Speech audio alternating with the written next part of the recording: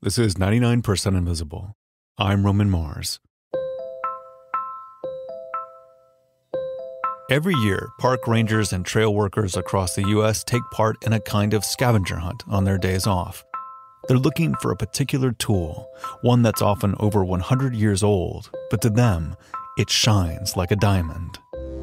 And with the right combination of strategy and luck, they might spot the perfect one on the wall of a local Cracker Barrel restaurant. That's 99PI producer Lasha Madon. Because this hot commodity is an antique steel blade crosscut saw. Imagine one of those old-timey lumberjack photos, the kind where two men in plaid are working away at a tree holding opposite ends of a huge, human-length saw. That is a vintage crosscut. Oh, gosh. The first saws I named all with a King Arthur theme. So I had Arthur and Guinevere, of course, and then along came Lancelot. This is Dolly Chapman. She's worked on trail crews for more than 3 decades, building and maintaining trails with the U.S. Forest Service. And Gareth and Lynette, who were a couple, and Elaine and Percival. And, of course, I have Excalibur as my favorite axe. Dolly's an expert at finding, using, and maintaining these coveted saws. And she's got a matchmaking reputation. People call her up to get paired with their perfect crosscut. Dolly's saws hang side by side in her workshop in Northern California, looking a little bit like a walk-in closet full of incredibly sharp clothes. She has 40 of these vintage saws in her collection, which is pretty amazing given the lengths that sawyers and collectors go to in order to get their hands on even one of these things. A lot of what I like about them is there's so much more to them than you see at first glance. I saw a treasure when the previous owner saw junk. Some people spend hours mining websites like eBay and Craigslist. Others search in person on saw hunting road trips, driving up and down highways to stop by yard sales, antique stores, and even places where the saws aren't technically for sale. Well, if you go in restaurants in rural areas, restaurants and bars, you see painted saws hanging above the bar and on the wall. I'm sure you've been in a restaurant with a painted saw on the wall and not noticed it yet. On its face, it may seem a little intense, to care about old saws so much that you end up trying to barter with your Cracker Barrel server because they have a wall decoration you just really want to take home. But the vintage crosscuts that trail crew leaders go hunting for, they aren't just for show. Often, the plan is to put these saws back to use. After the paint has been scrubbed clean and the teeth have been sharpened, many return to the woods, bucking and felling trees in the American outdoors. In fact, vintage crosscuts that were made between 1880 and 1930 are often the tool of choice for the hundreds of trail workers who maintain the American backcountry today. That's ahead of chainsaws and newly made crosscuts. And the reason this old tool has stuck around for so long, even in an age where there's a newer, better gadget coming out every year, it goes way beyond the physical saw itself. Because the rise, fall, and unexpected second life of the crosscut saw is the story of how America created the very concept of wilderness. Wilderness. It's a word that summons images of old-growth forests and ancient, untouched mountain peaks. Honestly, when I hear that word and I think about it, I picture myself on a ridge in the mountains, looking probably across other ridges in the mountains. This is Adam Sowards. I'm an environmental historian and have studied public lands for about a quarter of a century, national parks, national forests, things like that. The concept of wilderness might seem like it's been around forever, like it came with the planet as a kind of package deal. But in the long history of the natural world, the idea of wilderness that we're familiar with today is actually pretty new.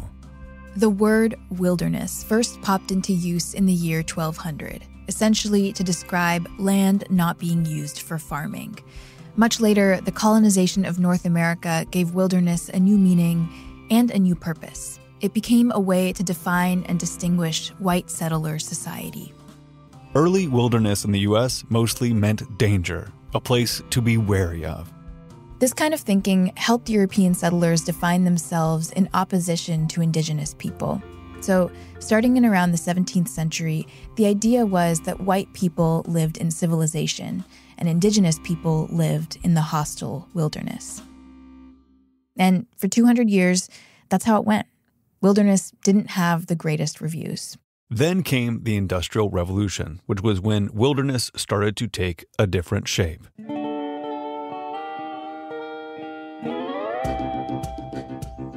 Industrialization created the conditions for certain things to grow chaotically and exponentially. Things like cities, factories, pollution, a working class. It shattered the old patterns of rural life, and it brought on new ways of relating to land. There's a lot more people that are talking about the busyness of cities and the crowdedness of cities. The crosscut saw played a major part in America's industrialization.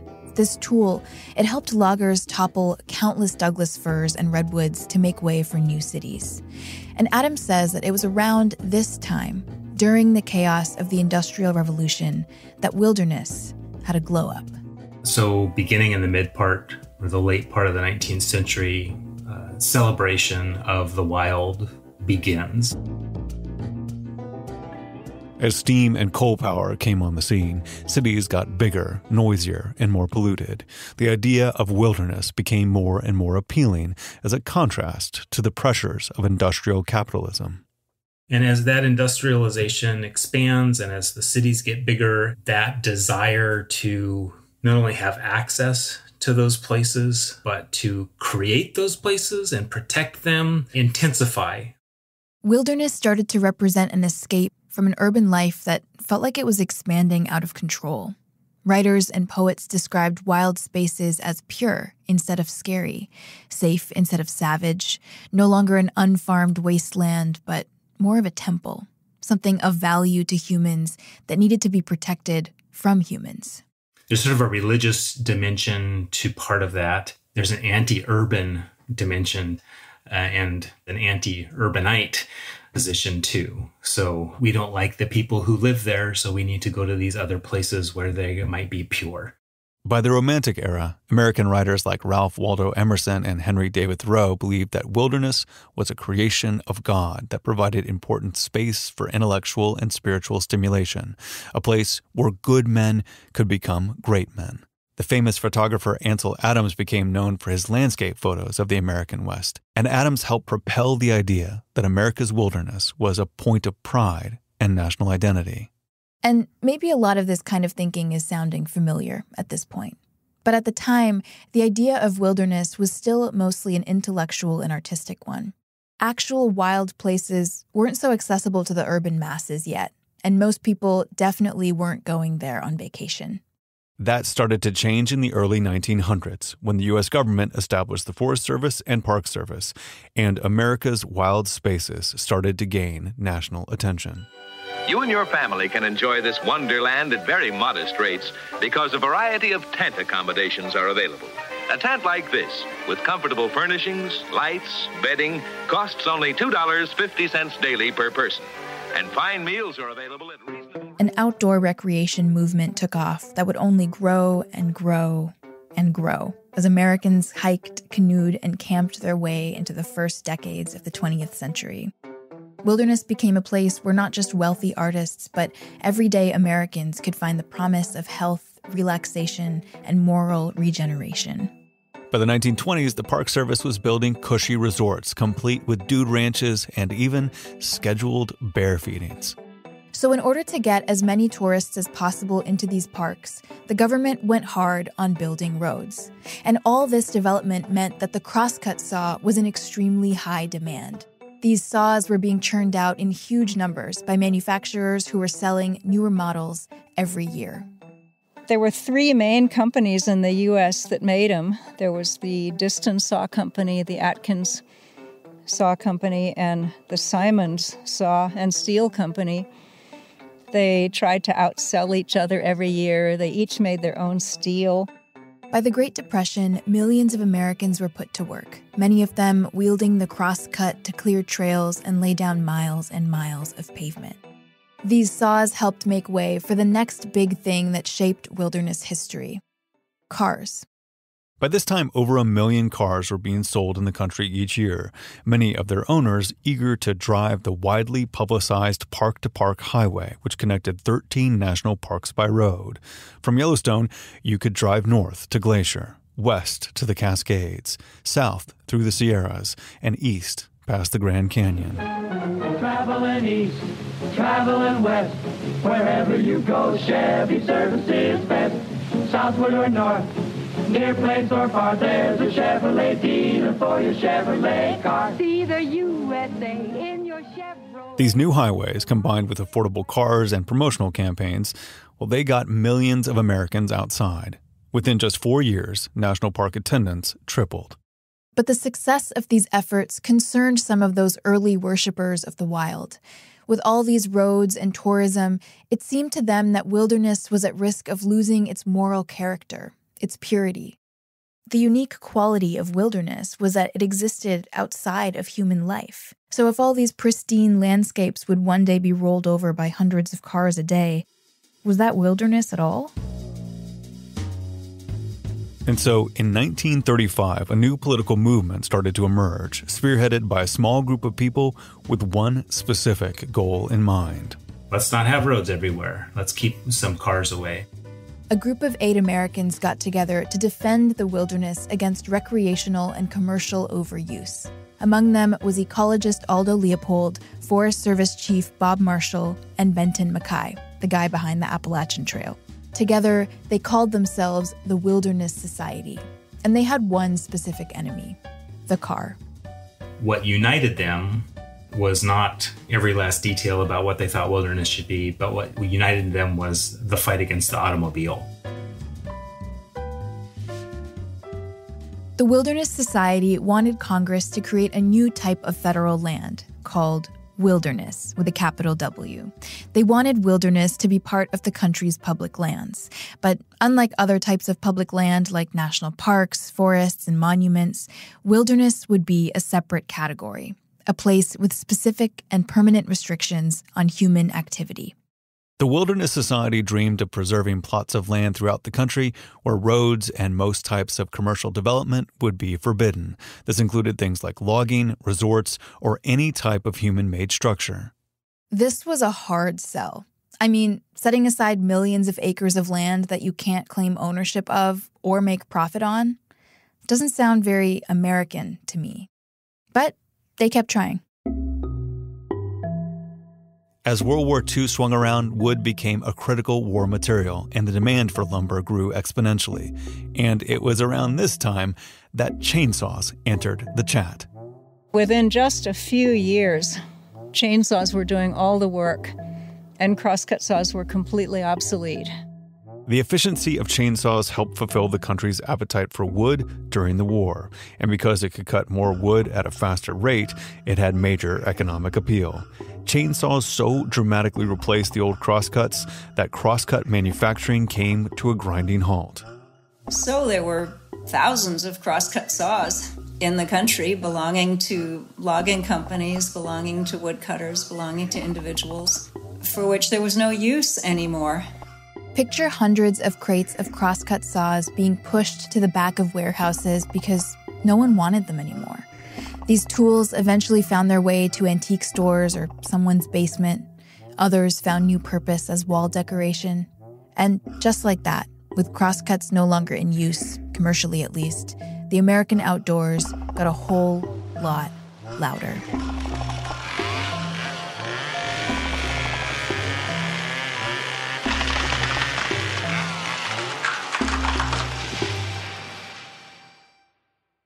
Eventually, the Wilderness Society's anti-car campaign succeeded. After 66 legislative rewrites, wilderness became a concept that was signed into law. Members of the Cabinet and the Congress, ladies and gentlemen, this is a very happy and historic occasion for all who love the great American outdoors. In 1964, Congress passed the Wilderness Act, and America did something no other country had ever done. It passed a law to protect land and preserve it in its natural state. The Wilderness Bill preserves for our posterity, for all time to come, 9 million acres of this vast continent in their original and unchanging beauty and wonder.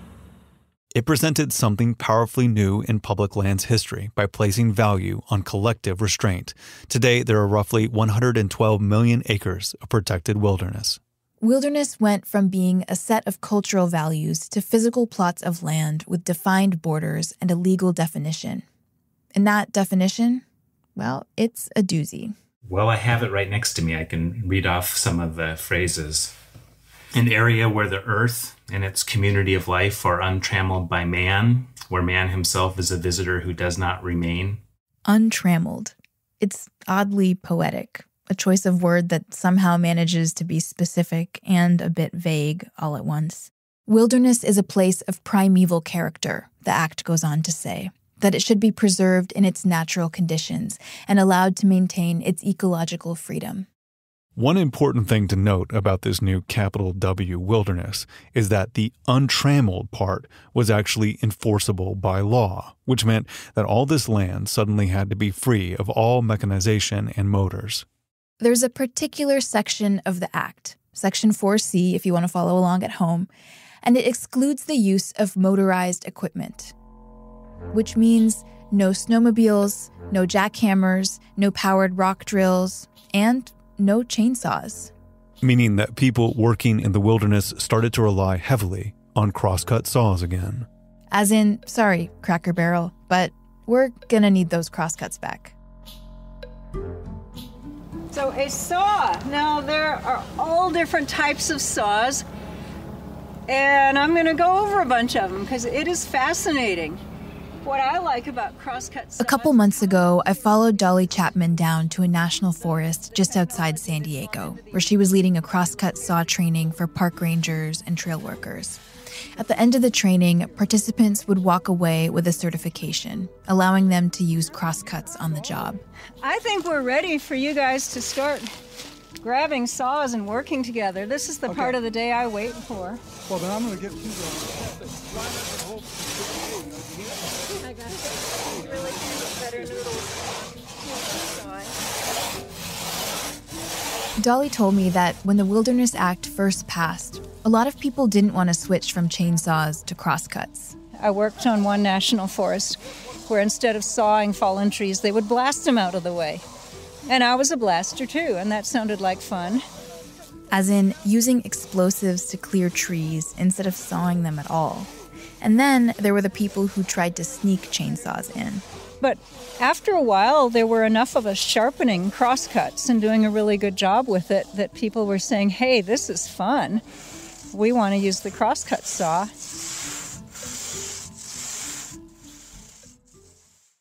Now, there are some case-by-case exceptions to the Act's rule against motorized tools. But by drastically reducing the use of things like chainsaws, it's made wilderness areas quiet in a way that's unlike anywhere else. Quiet from all the human-made noise, at least. Except when you're out there, it's actually loud. You can hear the wind. You can hear the water, stumbling over the rocks. You hear the breeze through the trees. So you can hear all these things that you can't hear elsewhere when you're hearing traffic.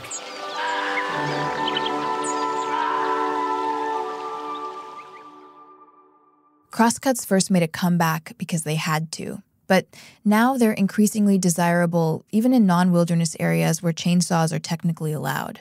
With a lot of forested land seeing increasingly long fire seasons, some trail crews are finding that crosscuts are just safer. You don't need to haul a bunch of flammable fuel like you would with a chainsaw, and the relative quiet of a crosscut is a lot less disturbing to wildlife. Ever since the crosscut revival, though, the vintage saw has become harder to find, especially as some are being snatched up by collectors or competitive lumberjacks. Many others are being kept as family heirlooms. In fact, the Wilderness Act and its emphasis on the purity of nature, it's kindled interest from a whole subculture of die-hard crosscut users, sharpeners, and collectors. Back at Dolly's training, people continued taking turns pulling a crosscut through a fallen log, 2 by 2. Pretty soon, it was my turn. And as I hesitantly walked towards the log, I thought back to a moment that morning when everyone shared what they loved about this tool. A well-sharpened vintage crosscut moves cleanly across the grain of a log, pulling out wood in a sort of noodle-like shape. Dolly says the test of a good saw is if you see a pile of fresh spaghetti forming at your feet as you move back and forth. And then when you're sawing through wood with it, it makes a singing noise, just a beautiful, comfortable, rhythmic sort of, I won't say it sounds like bells, but it's kind of a singing noise. And sure, you're sweating in your goggles and your hard hat, butt muscles clenched in preparation for every pull. But there's also something elegant about it. This saw demands a kind of dance between two people, a thoughtful exercise in communication and trust. In short, what people tend to love most about the crosscut is in the experience.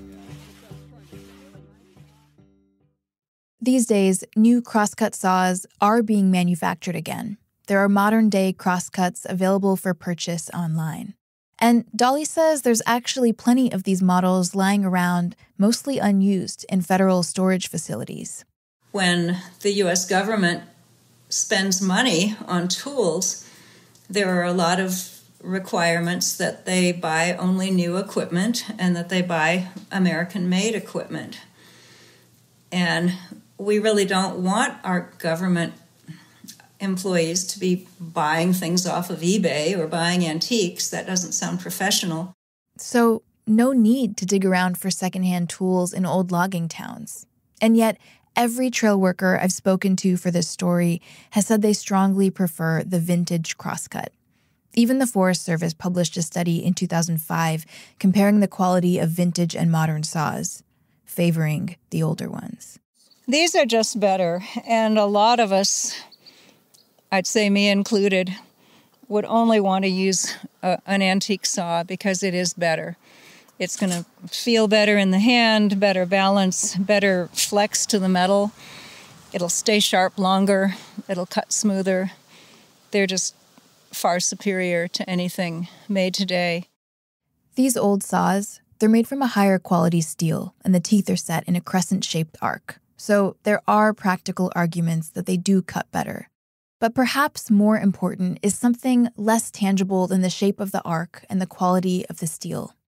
I think more and more I like this one because it has a history, because it might have worked in a logging camp, because it's 90 years old, because I restored it from real wreckage on the back floor of an antique store. So there is that nostalgia. That nostalgia for the antique crosscut, it's complicated. Because in it, I can't help but hear parallels to the way we think about wilderness today. It makes me think back to something Adam told me, that one motivation behind protecting these places as wilderness was the desire to preserve a frontier frame of mind, that wilderness could be a place for the weary urban human to use traditional tools like the crosscut and imagine doing what their ancestors did on the open frontier. There's a certain romantic idea to using a vintage crosscut that feels really similar to the romance that Aldo Leopold and others felt about wilderness in the 19th century. The pursuit of something untouched, unsullied by contact with humans and industry. There seems to be this really big obsession with purity. This is Shundeen Nez. Shundeen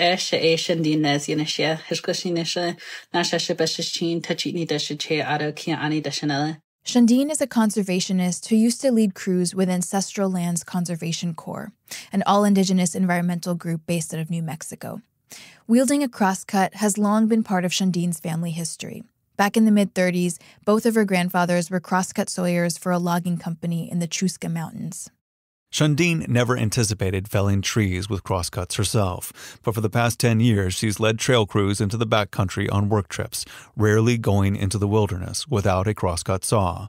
And Shundeen says she gets the romantic allure, both with crosscuts and with wilderness. I think before I became as involved with outdoor recreation and working on trails and increasing that access, I did have like this romanticized thought, and I guess kind of like a colonized thought of like, wow, this is really beautiful. Humans are the worst. Keeping it in like this like quote pristine state, or before I realized that uninhabited land is a myth. uninhabited land is a myth. The thing about wilderness is that it never really existed. Not today, not in the days of Teddy Roosevelt, or in the Industrial Revolution, and definitely not back when European settlers landed in North America. Because long before these spaces were even referred to as wilderness, they were populated and tended to by the indigenous people who lived there. John Muir and Everett Roos came in and spoke about these places so eloquently, but it lacked a lot of knowledge. It lacked a lot and just holds a lot of deep-seated racism and hate towards Indians.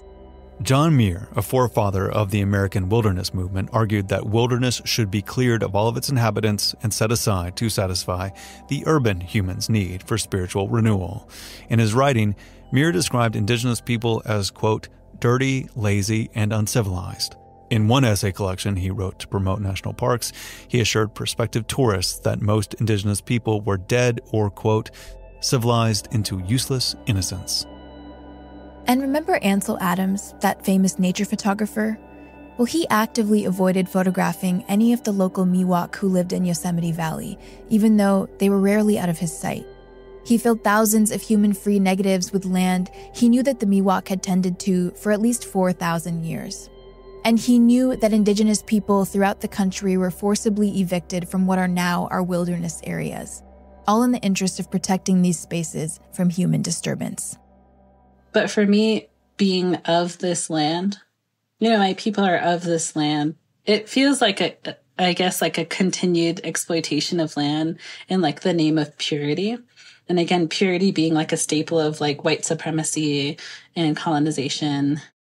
This pursuit of purity is a big part of what influenced the Wilderness Act of 1964, because coded within the language of preservation was that wilderness landscapes should be free from human presence. Ultimately, uninhabited wilderness as a concept had to first be created before it could be preserved. Despite its colonialist underpinnings, it's undeniable that the Wilderness Act's passage was a shining moment in American environmental history. It set millions of square miles of valuable land aside for the sake of protection from American capitalism. And in doing so, it said, we value what's already here.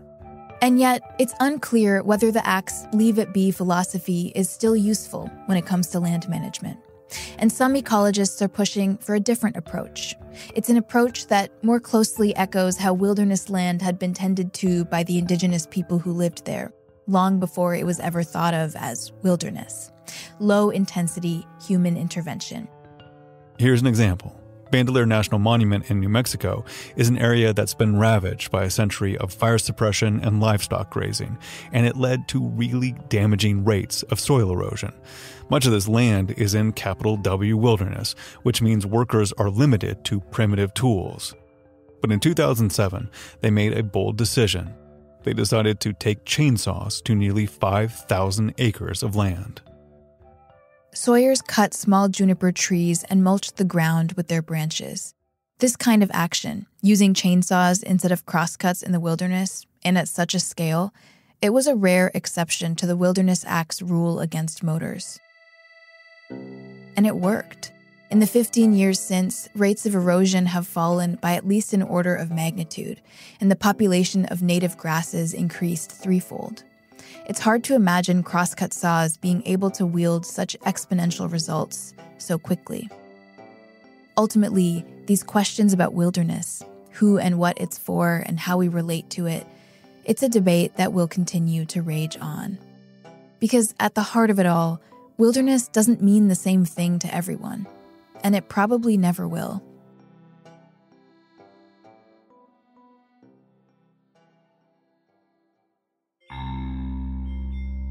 Last summer, I hiked into the John Muir Wilderness in the Sierra Nevada mountain range.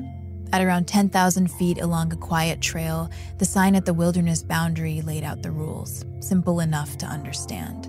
Closed to motor vehicles and motorized equipment. Violations punishable. It was August. Too early yet for full sun, but the fog poured from the stony peaks beyond the tree line. I crossed the threshold into wilderness, suddenly very aware of how much effort went into creating an arbitrary border that I'd only recently begun to understand. As I plodded along, my eyes cast downward on the trail, I thought about all the sweat and precision that goes into carving trails like this out of mountainside, all the trees that were chopped with crosscuts to make a path like this possible. The way we've romanticized our country's wilderness, I'm wary of it, but I'm also prone to it.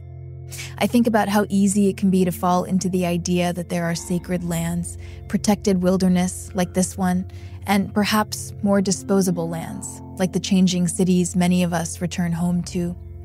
I catch myself clinging to the romantic idea that when I step into the wilderness, I'm heading somewhere better than us, a place that's protected from us, that there are some places where we can still walk a dozen miles and not find a gas station or a McDonald's, but instead, a glistening lake.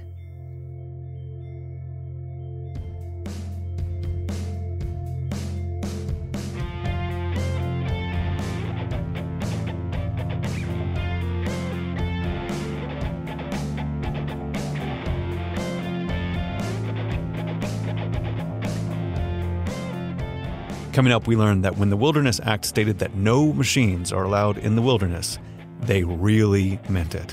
Stay tuned.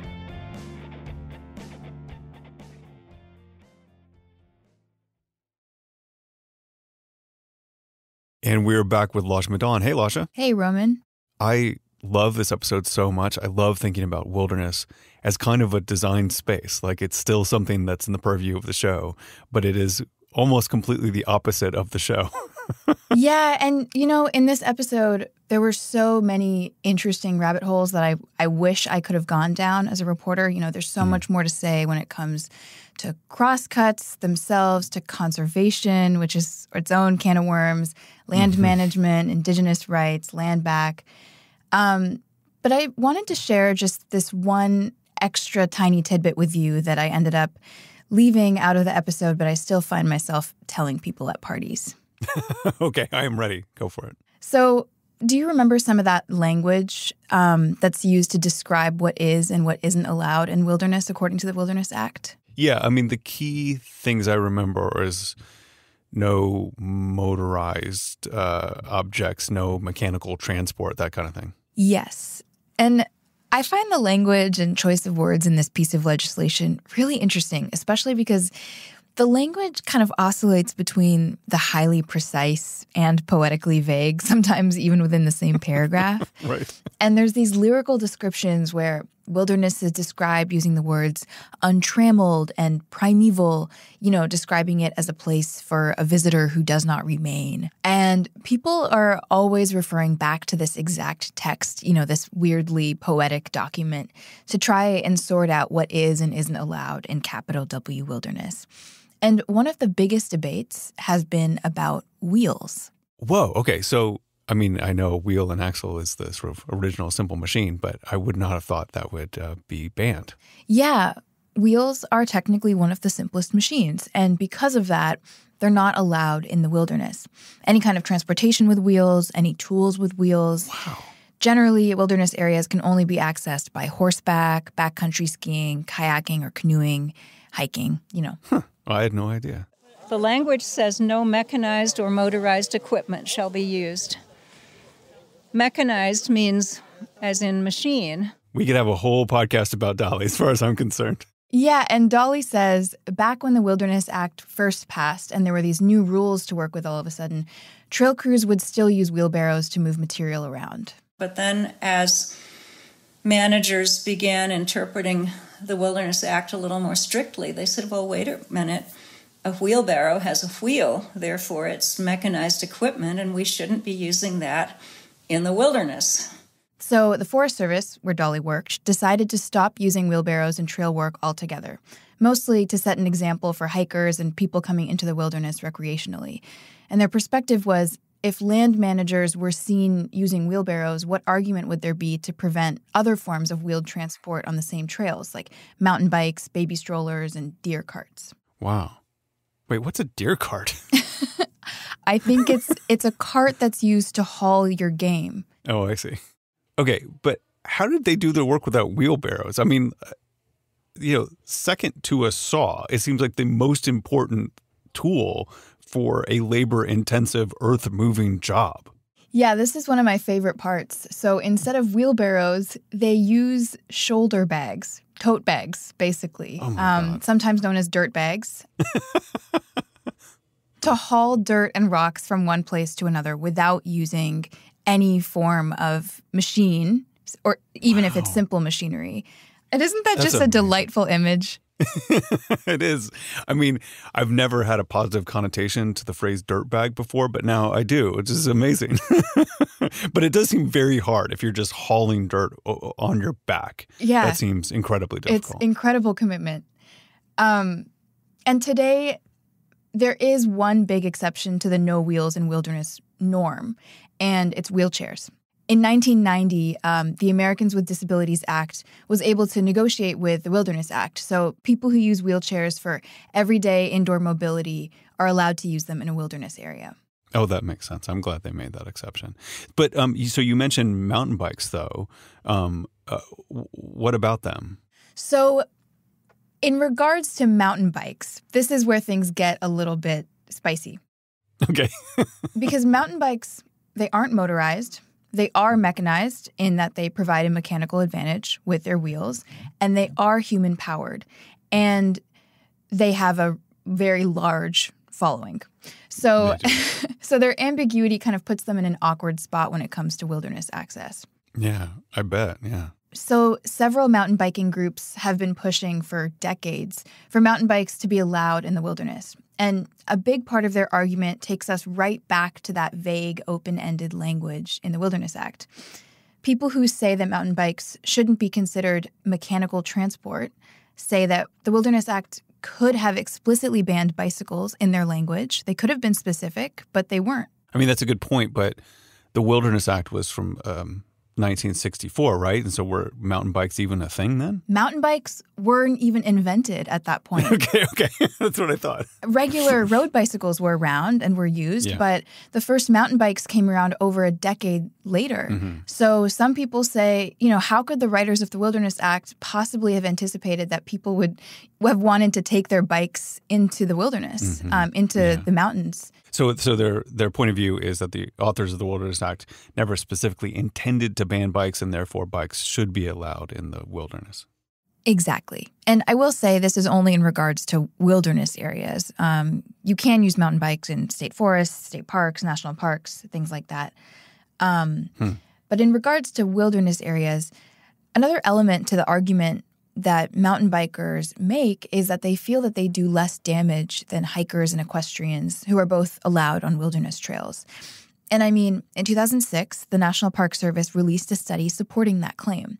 The study was about what mode of travel affects trails the most, and the results showed that horse trails led to the most severe levels of erosion, then hiking trails, and then bike trails, which showed very little signs of erosion. And on the other side of the debate, people argue that bicycles can damage habitat, disturb wildlife, still lead to some levels of erosion, and also that allowing bicycles in wilderness areas has the potential to increase conflict with hikers and limit the hiker's ability to enter that dreamy wilderness mindset, It just kind of harshes the vibe. Yeah, I'm sympathetic to this because I'm a hiker more than a biker, and bikes are very cool, but they totally harsh my vibe when I'm hiking. In any case, this debate about wheels in wilderness, it came into public conversation in a really big way in 2017 because that year there was an attempt to pass a bill literally called the Wheels Over Wilderness Bill. Okay. And this bill advocated for federal wilderness areas to allow not just mountain bikes, but all kinds of wheels. It didn't pass, but it did set anti-wheel advocates off. So I found dozens of fiery op-eds published in 2017 with headlines like, and I'm quoting my favorite one here, 5 lies being told to get mountain bikes into the wilderness. Okay. So, yeah, it is getting spicy out there. It's a little contentious, yeah. And, to each their own. Yeah. For now, though, all wheels besides wheelchairs are still banned, and hikers and trail workers alike just navigate their way around that rule. And all this makes me think of this one hilarious anecdote that Dolly told me from her time working on trails, and I just have to share it with you. Great. So this one time when Dolly was leading a trail crew, her manager told her that there was a giant tire down in a wilderness area that had probably rolled down from the top of a ski hill. It was like a tire that went to a big loader machine or something. Sure enough, down in the creek bed was a 6-foot diameter, huge rubber tire that probably weighed 300 pounds. And my boss said, "Can you get it out of the wilderness?" So Dolly tried to crowdsource for the best solution. And some people said, well, wait till the Air Quality Board says it's okay and burn it. And I thought, oh, gross. Other people were like, why don't you stretch the tire between 2 trees and then cut it into little pieces and haul it out? And I thought, my God, that would take forever. And then one person said, well, get a big volunteer group or a Boy Scout troop and tip it on edge and roll it out. And somebody else said, no, that would be illegal. That would be using a wheel in the wilderness. Wow. And I said, but it is a wheel in the wilderness. It was hilarious because they were saying it would be okay to carry it out, but not to roll it out because that would be using a wheel in the wilderness. And I said, that is just going too far with being a wilderness purist. Oh, my goodness. Yeah. So what did they end up? They couldn't use it as a wheel. They couldn't use a wheel as a wheel. That is so funny to me. Okay, so what did she end up doing? Nothing. Nothing. I transferred to a different forest. I don't know what happened. But if Dolly had her way, she said she probably would have buried it, which we all know burying your problems isn't usually the best way to deal with them. But in this case, I get it. Wow. That is such an amazing story. Well, thank you so much, Lasha. It's so much fun. Yeah, thank you.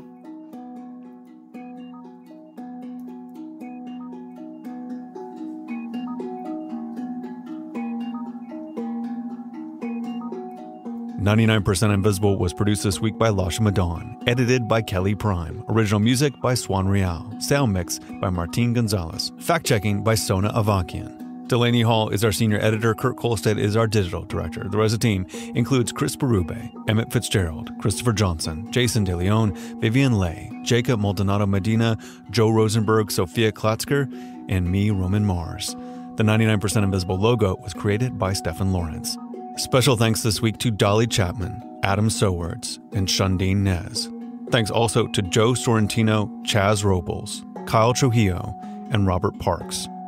99% Invisible is part of the Stitcher and SiriusXM podcast family, now headquartered 6 blocks north in the Pandora Building in beautiful Uptown, Oakland, California. You can find the show and join discussions about the show on Facebook. You can tweet at me at Roman Mars and the show at 99pi.org. We're on Instagram, Reddit, and TikTok too. You can find links to other Stitcher shows I love, as well as every past episode of 99pi at 99pi.org.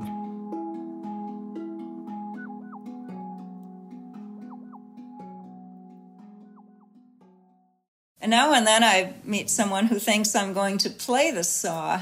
You may have heard of people playing a crosscut saw as a musical instrument, and I don't quite know how it's done. I think you need a bow like you'd play a violin, and you bend it, and that's something I still have to learn. I have no idea how to play music on a crosscut saw. Lovely Marlena Dietrich! There on the banks of the Moselle, Marlena sang. And then Marlena sat down, took out a saw from a case, and played it like a violin. It sounded exactly like this.